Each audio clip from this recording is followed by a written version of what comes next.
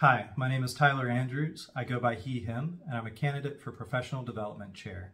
I graduated from NC State in 2015, and I work for Duke Energy as a safety analysis engineer. My time at NAYGN began by serving various site roles at Duke, and eventually I served as the Duke Energy Professional Development Chair.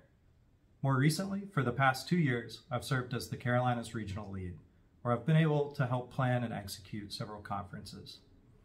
NAYGN means a lot to me. It's a way for me to develop myself professionally by building skills such as leadership. It's a way for me to give back to the community through public information and outreach. And it's a way to build bonds with friends throughout the industry, bonds that'll last a lifetime. If elected, I feel like I can bring a lot to this position. Fortunately, we have a great groundwork that's already been laid out by our peers before us, but I'll work to improve that.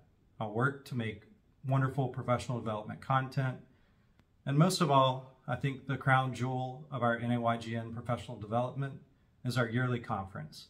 That'll be my #1 priority, to make the conference as great as it can be. Thank you.